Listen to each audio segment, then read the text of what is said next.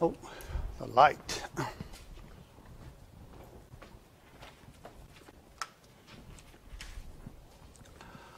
So let's recover and continue what we left before the test. Binary search. Yes. This problem we did in 2250. So when I remember when I taught 2250, I talk about this binary search, very famous, but we didn't do analysis. 2250, we do not do analysis. Yeah. So let's do that part. Yeah. The analysis part, so we need to do some work. Yeah. Binary search. All right. The problem, search an ordered array. So the last time when we did a search, we searched an unordered array. So this time, our data has structure. This ordered, this is the structure of our data. So we should take advantage of this structure property to make our search algorithm faster. That's the main idea. Okay? Divide and conquer. Yeah, because this chapter, this lecture, we use a divide and conquer approach. So now let's work on the, try to use divide and conquer to solve this problem. Okay. All right, so the problem, like this. Yeah. Very simple, right? Yeah. So the problem is, how do we divide the problem? The original problem, the size is n. We want to split the problem into smaller subproblems. Then conquer some of the subproblems. That's simple. Okay. All right. Reducing the problem size. The question is how to reduce. What is the appropriate problem size you want to choose? That's the main issue. Okay. So we need to, do some detailed analysis here. Take advantage of ordered data property. So don't forget this. This is the most important property in this problem. Okay. All right. Think about this. What can this property give us? Ordered data property. What can this property give us? You could break the problem size in half by looking at the BDN. Yeah. Yes. Yeah. Because you know how to split. Yeah. So the idea is like that. Yeah. Nick. Yeah.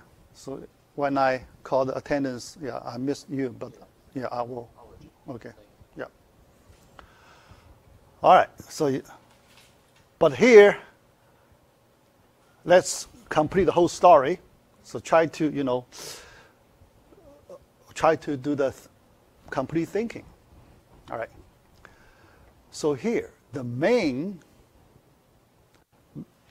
information that this property can give us, we can make prediction. Ordered data can help us do prediction. That's important. Unordered data, we cannot do prediction. Okay? So why the ordered data can help us do prediction? That's the biggest gain we have from this structure. Okay? All right. Explore the ordering property, doing prediction. So what kind of prediction? Every time when you do one comparison, based on the result of your comparison, you can make some prediction, reasonable prediction. That's what we can get. But for unordered, you cannot make any prediction. Okay? All right, so now let's start to do our first comparison. Okay? Which element should we use to make our first comparison? We have many choices. We have a lot of freedom to choose which one to make, do we use to make our first comparison. Do you think the last one, the first one, or somewhere in the middle? The middle. Good. Yeah. So, but can you explain? Yeah, because most of you know, 90% of you know, how do we do the binary search, right? But I want you to give me the reasonable explanation why we compare the element in the middle. It will give us the best we can get. If it is the middle one by chance, you're done. But if if the key is greater than that value, then you reduce the problem size by half because you only got to search the top part, and vice versa. If it's lower, you only search the bottom part. Yes. Yeah. That's great. Doing that until it gets small enough. That's great. Yeah. That's all right. So several things actually in his description. There are several things, several important things we can use. Yeah. The first, compared to one in the middle, it can give us the best overall performance. I will explain that later. Yeah. Because this little thing, although you feel natural, but there is an important principle behind it we can learn. So after we learn this principle, we can use it in many different places. That's the value of it. Not just solving one binary search problem. Large class of problems, we can use the same principle to solve. That's why it has big value. Yeah. So I will explain that later, why we compare the one in the middle. Second, he said, every time we can reduce the problem size by half, that's another big gain for us. Why we can reduce the problem size? If it's, he told me if equal, that's fine. That's the easiest, best case. Greater than, then we know the key must be in the right subarray. That's your prediction, right? That's our prediction. Why we can say that? We use the order information. Prediction. Yeah. So that's the reason. Now I want to come back to look at why we should compare the one in the middle that can give us the best overall performance. So here, let's look at one extreme case. So the best case, so here, let's think about this. When we compare V with this element, what is the best case? V equals that. Yeah, that's the best case. But can we expect that happen? No. Yeah, so we cannot expect that happen. Because the probability that the best case can happen is very small. So we cannot rely on that. Okay. Most likely, the key will fall into this big subarray. That means if you do the first comparison here, you only reduce the problem size by 1. That's not good. One comparison, you can only reduce the problem size by 1. You are going too slow. Too slow. Okay? Yeah. We want to go faster than that. Yeah. So here you can see when you make a choice, usually you have 2 possibilities. Here you have 2 possibilities, right? This one are not that. 2 possibilities. When you have 2 possibilities, which one you should consider? Which possibility you should consider? The worst one or the better one? The worst one or the better one? Yeah, there is one worse, another slightly better. So when you have 2 choices, which one you should, put your attention on? Worst one, right? Not the better one, right? Yeah. So here, we So this is the worst. Definitely this is a big worst case. Okay? Better case, worst case. So we should focus on the worst case. Your worst case, the size is still very big. That means your selection is not good. Okay. This gives us a general conclusion. We can get a general conclusion from it. Okay? Because when we solve a general problem, many times we need to make selections. When you have freedom to make selections, you have several cases. Then you need to focus on which case, which of the cases. That decision is very important. Okay. All right. So now, still, let's look at elimination, right? Elimination. Reduce the problem size, but at the same time, we do elimination. Okay. Our goal is we want to eliminate maximum number of elements for each comparison. Yeah? So that's another view to look at the problem. We want to maximize the number of elimination. Okay? Yeah, still this diagram, we try to maximize number of elements for every comparison. So here, I may like to refer to this Murphy's Law. So you heard of that, right? Murphy's Law. Yeah. So, right. So in our real life,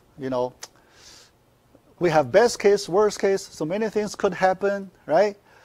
But usually you will find the case that you don't like usually happen.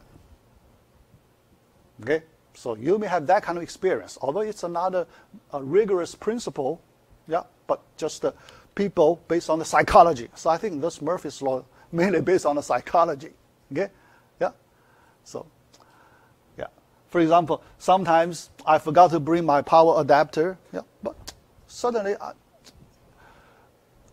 I couldn't find, that worst case happened. Okay? So I only forgot that once. The whole semester, I only forgot it once. But that time, I need to use it. Okay? Because right now, I don't need to use my power adapter, right?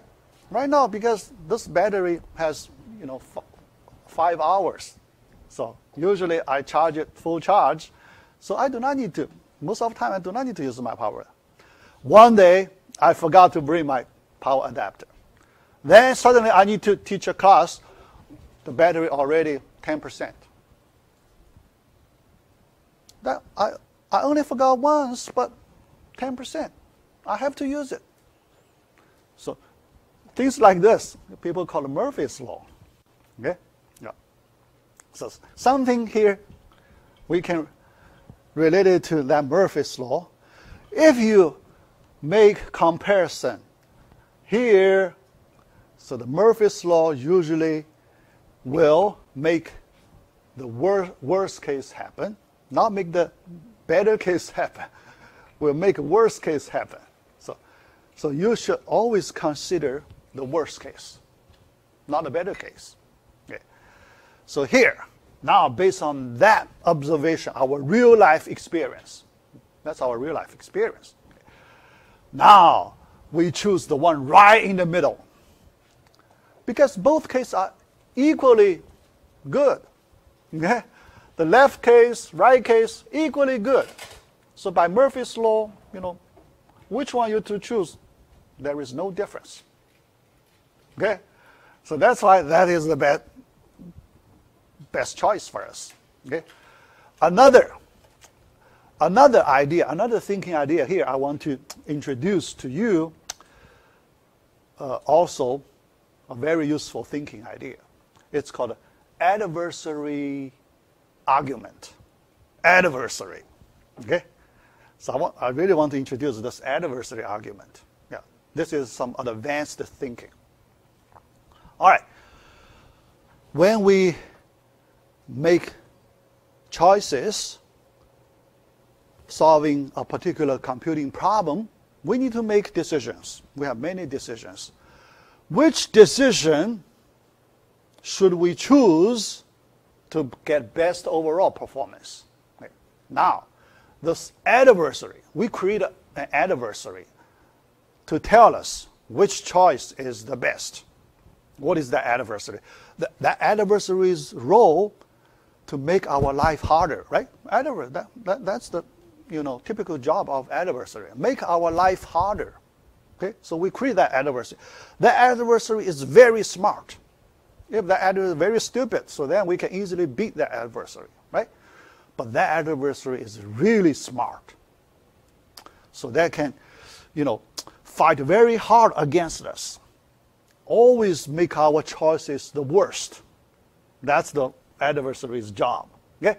All right. Now let's make decision. Okay? When we make comparisons here, okay? Because after this comparison, you split this array into two subarrays, one larger, one smaller. Now, we ask the adversary, in which subarray you want to put the key in?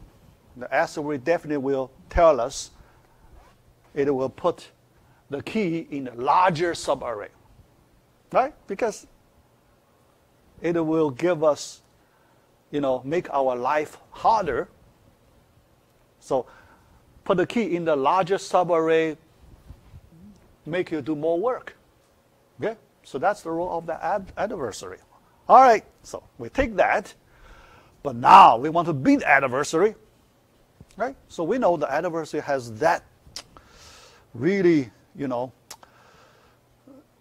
skill to make our life harder. So we want to beat the adversary.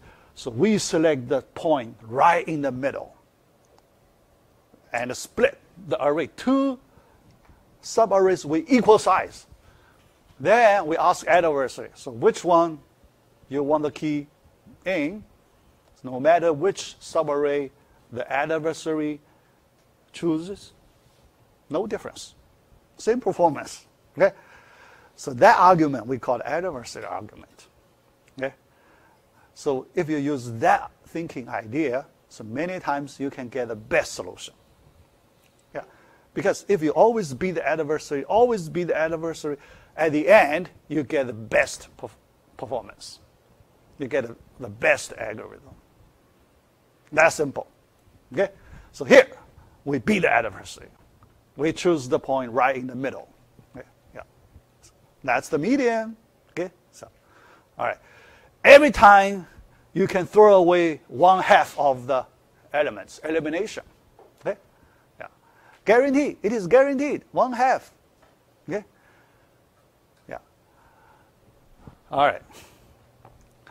And we summarize this whole decision-making procedure. Yeah. We made some big decision, right? Whole decision-making procedure, we summarize it as a balancing principle. When we split array into two balanced, because if we do not choose the comparison point in the middle, anywhere else we won't get balanced split, right? So this also tells us when you need to make decisions, always try to make the decision that is the most balanced split. Most balanced split usually gives us the best overall performance. Another observation, balancing principle. Okay? Yeah? Yeah? So here you can see what we can learn. Yeah. Not just a simple binary search. Okay? We learn this kind of general thinking, analysis approach. Okay? All right.